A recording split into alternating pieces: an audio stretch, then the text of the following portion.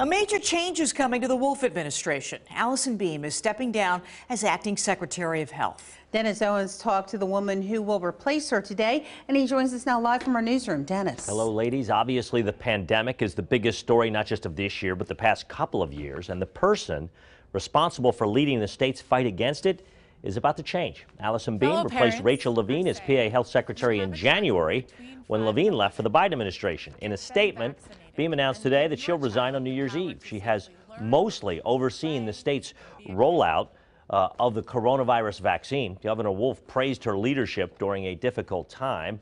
Beam was previously Wolf's deputy chief of staff, and initially, legislators praised Beam for engaging with them on policy issues, but that relationship became more strained when Beam instituted a school mask mandate in August.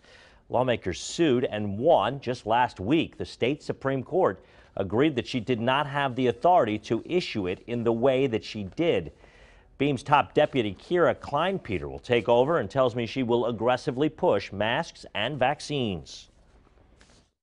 This is absolutely still a pandemic that we are in, and we strongly encourage good public health practices. But for those who have been vaccinated and especially boosted, we're appreciative of their efforts to help curb the pandemic.